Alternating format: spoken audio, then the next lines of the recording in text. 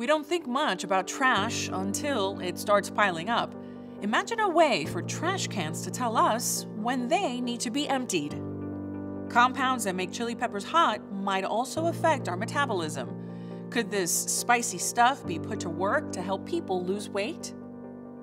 And this green liquid isn't a health food, but getting to the clues inside of it could help science answer important questions about how plants thrive. Next on Catalyst. This YouTube edition of Catalyst is brought to you by Arizona PBS and Arizona State University. Life has problems. Science turns them into questions that can lead to solutions and even innovations. This is Catalyst, shaping the future through science research at Arizona State University.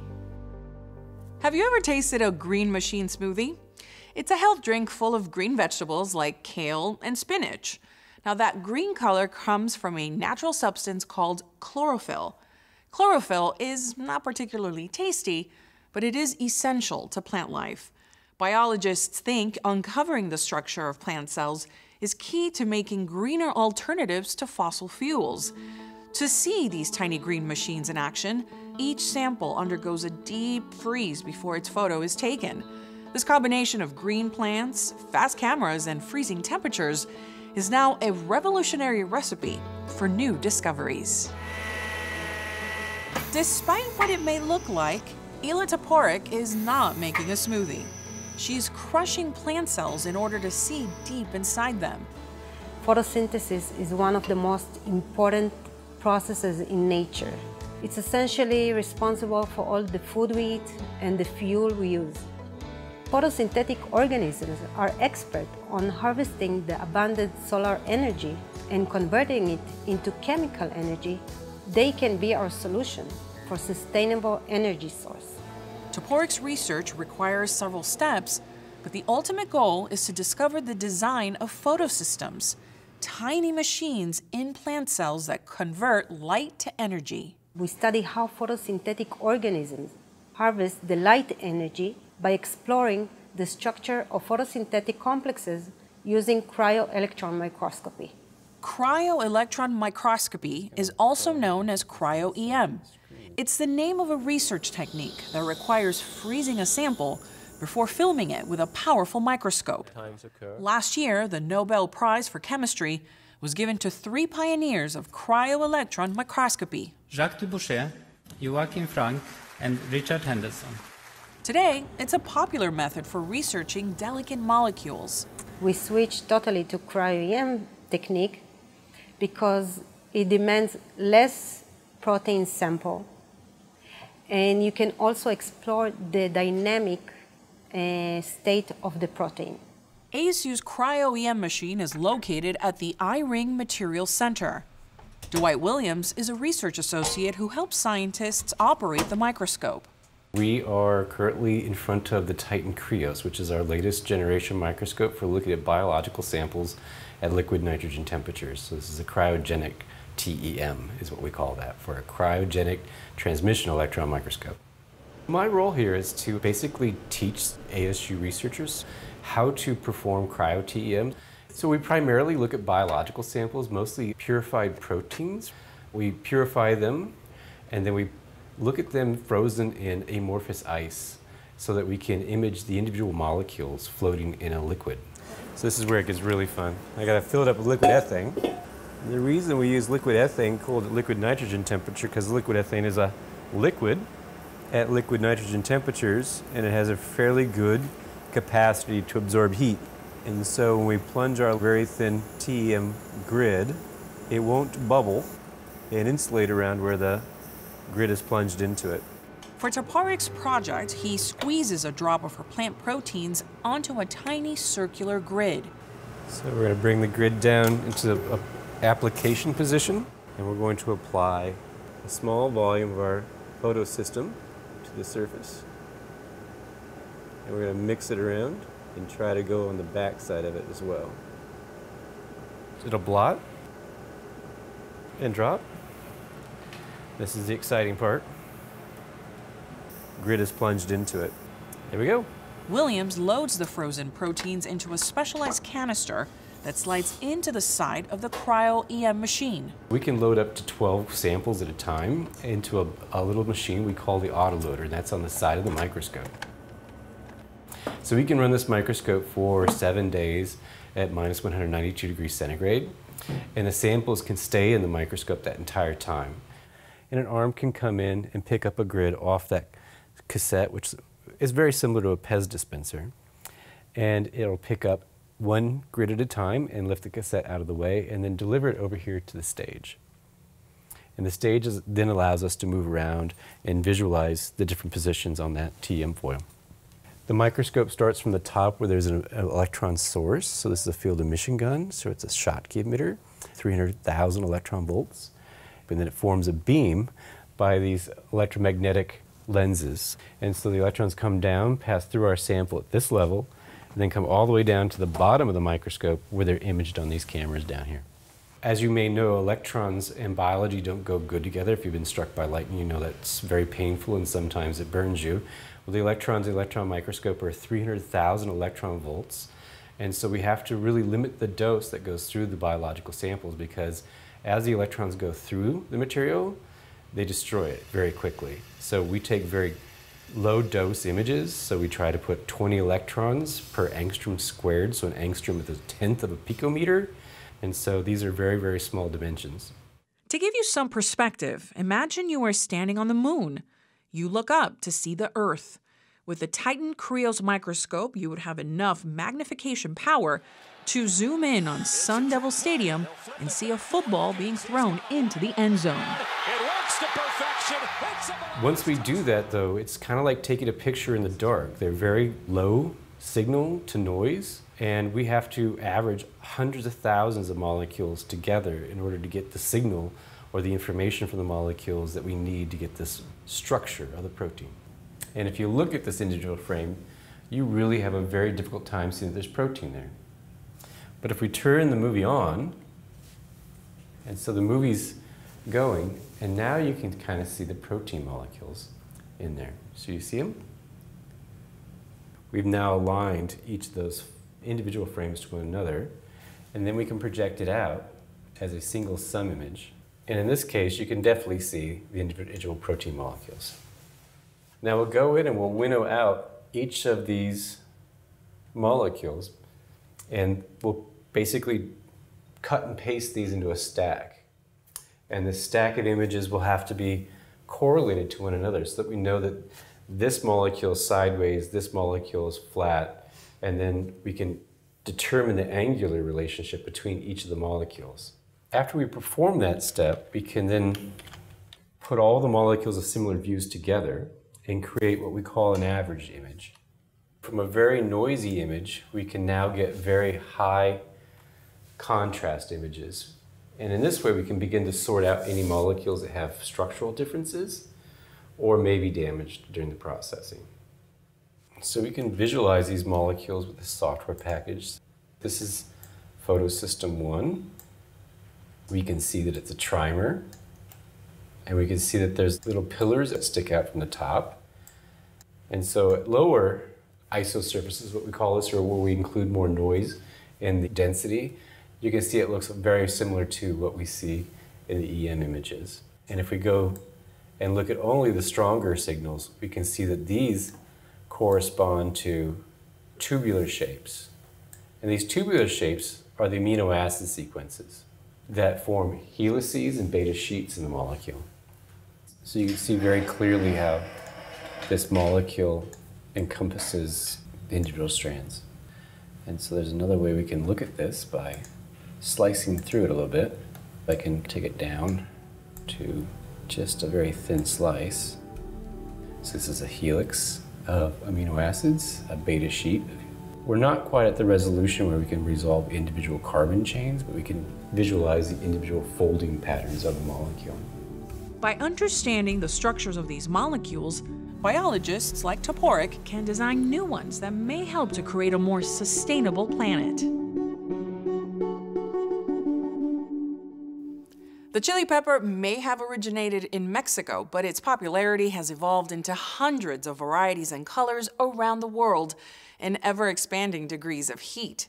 They all maintain, though, one thing in common: capsaicin, the ingredient chefs rely on for that spiciness, and scientists rely on for medical breakthroughs. Researchers are now zeroing in on whether the chili pepper can help people lose weight. Walking, running, lifting weights, or just standing up, researchers will tell you getting your body moving will help raise your metabolic rate. Metabolic rate is intrinsically how your cell and your body is working and on your energy expenditure. In other words, when you're moving, you're burning calories. If I keep the same diet and activity, I will accumulate the energy in my body and gain weight in the future. We'll sometimes hear other ideas about ways to raise your body's metabolism, like drinking cold water, getting a good night's rest, even eating spicy chili peppers.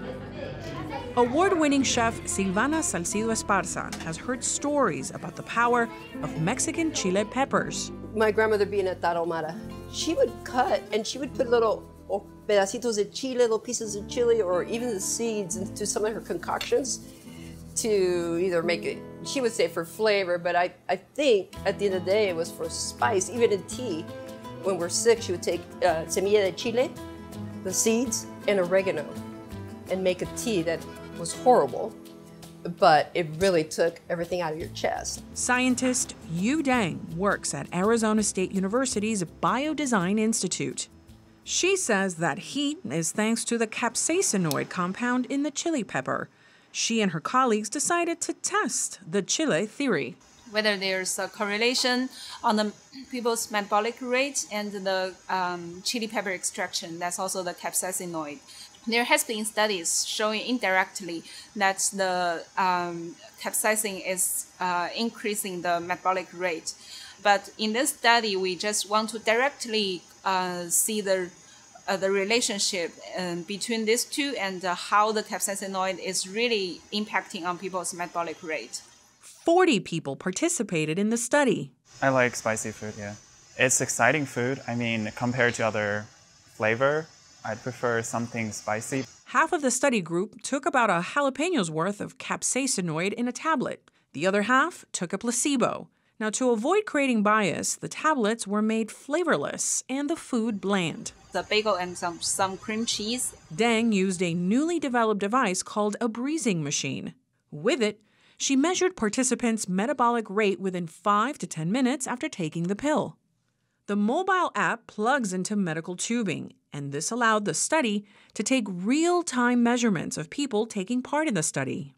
Measuring their resting energy expenditure, or oxygen to carbon ratio over several hours, Deng's team compared the people taking the pill to those who took the placebo.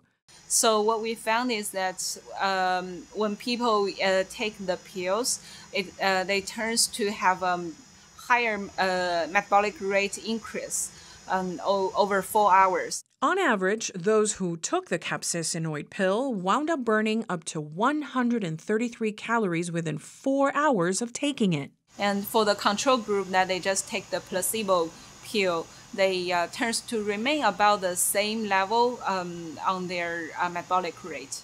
It's enough to make you want to stuff your face with the hottest chiles, but Silvana says not so fast. As a chef, I'm always very careful to balance my food. All Mexican food is not hot. My food is balanced. And that's very true, just like every pepper here is not hot. That would be generalizing, and generalizing Mexican food as well. If you're serious about adding the beneficial chile to your daily diet, there are few people as knowledgeable to ask about the chile and its preparation than the celebrated Chef Silvana. Okay, Chef Silvana, I'm looking at all of the dishes that you've laid out here for us. So many different kinds of different varieties and colors, and I can taste some of them right here in my throat. I can smell them. What are we looking at right now? You're looking at the bountiful treasures of Mexico in Las Americas. Let's start out with el poblano. This is Mexico's #1 most popular chili. That is beautiful. It's soft, it's pliable, smell that. Isn't that gorgeous? Yeah, it doesn't even smell like a pepper. No, it's sweet actually. Yeah. The poblano has hints of sweetness. Here, for example, is the chile de árbol, which is one of the popular chilies that we use for everything. It's very hot. Here it is, just dried, but here it is toasted. See, so you'll see that smoky, beautiful flavor. Mexicans are in love with tamarind, right? And we put chili on everything, even our desserts.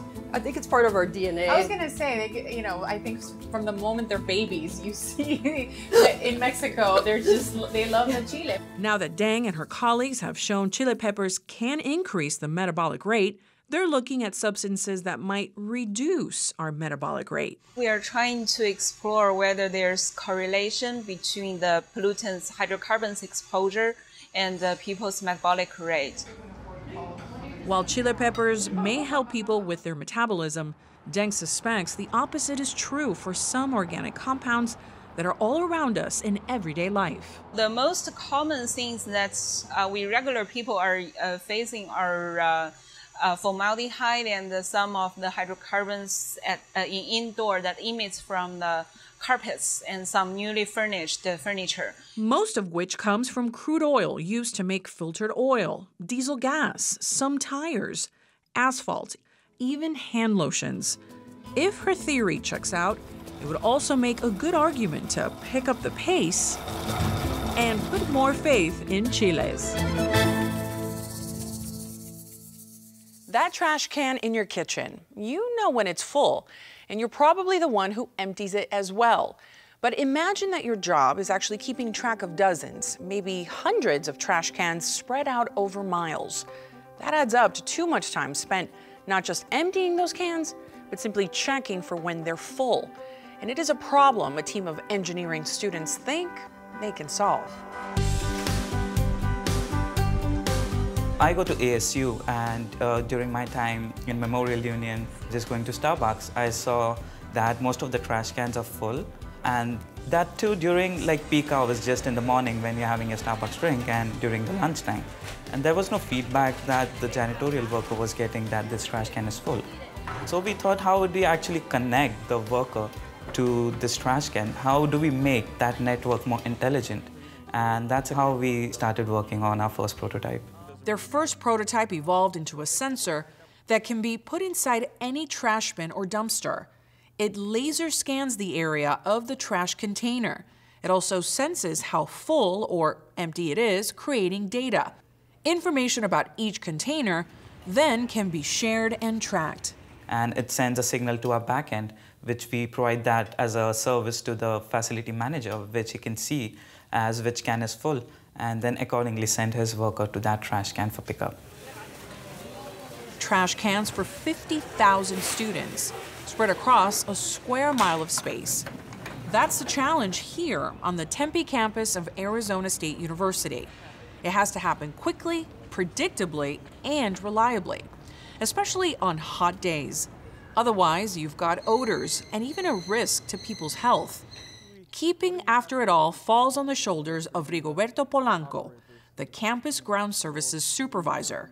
We have a deadline to meet our task in the morning, especially when it comes to trash. We normally start our schedule at 5 in the morning, so we have a time frame from 5 to 8 before the crowd's coming on campus. What they do is they'll come up to a trash bin and they actually physically look to see the amount of trash that it has. If it's filled up all the way to the top of the bin, they will take out the actual bin itself. Since this is a busy area and there's a lot of activity going on, we will normally take out the trash bags. One of the other crew members use their mule, take the bags and go to the other trash bins, while the other co-worker of theirs, they replace it and fill it in with a new set of trash bags. The workers came to us and they were like, oh, this really helps us. Now we know when the trash can is full. Because, for example, sometimes we have like a pizza party, right? There's no way the janitorial worker is going to know that your trash can is going to get full. So the janitorial worker really appreciated this technology, and he's like, this makes our work much easier. Hygiea's devices can even predict when certain waste containers might be full, just based on the historical trends of that container. And this is a big deal. It will help us to follow that actual pattern. So for instance, if one side is foot traffic and it's very full, the trash bins, then we could actually make that into a pattern. So it will minimize the workload and it will concentrate on those trash bins that are heavy loads. And it's as simple as your Google Maps. You will have just the map of this facility and you can see which can is full. Also, we provide ways to do that. If your janitorial worker doesn't have a smartphone, he uses a flip phone, you could just send him a text message like collect these trash cans. And imagine if your worker doesn't even have a phone, you could just print that out and hand it over to him like a worksheet. And that's when we got talking and we were just asking what other problems are you facing in a facility. And that's when they were like, there are the restrooms that we service, but we don't know when the napkins or the soaps are getting empty. How do we actually bridge that gap? How do we know that this is getting empty? And that's when we thought we could use the technology that we are using in sensors to come up with just a simple device without the sensor. And that's how we developed this button. And this button has got real good feedback. They really like this because it's very easy to use this button. As a user, you just have to press it and the facility manager knows, okay, this restroom needs service. Right now, the solution, you might have seen, there's just a small paper that says, if the restroom needs service, please text this number. And that's so inconvenient.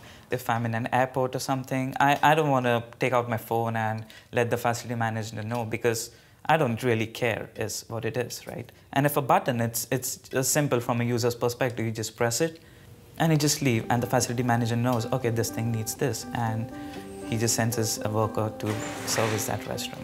The technology that we have come up with is replicable and scalable in so many other fields, in hotels, hospitals, the janitorial workspace itself. So we see a big application for this technology. The Risen Incubator is a program at ASU under the Walton Sustainable Solutions Initiative in Entrepreneurship and Innovation, and it's in collaboration with the City of Phoenix. We work with early stage companies in the space of circular economy to help them start and scale. Hygeia is one of 10 companies in the incubator. They've got the team to do it, they've got the capacity, they have the technology piece, they've even got some capital going. So they've got the key components of which the venture needs to start and scale. And so the idea is how do we help them get to the next level. So the sensors have a lot of opportunities to drive efficiency and reduce the amount of costs. For example, say you were to implement the sensors through a municipality at the Parks and Recs. We've got garbage cans across the city in the Parks and Recs, and right now, perhaps cities are picking them up every Thursday, right? So if you're looking at City of Phoenix specifically, that's a huge amount of coverage. The sensors would allow cities to know when they actually need picked up and allow them to drive some efficiencies and reduce overall costs. We are ASU students and we have come up with a good solution which we think can really help. And this also helps ASU with having a sustainable campus.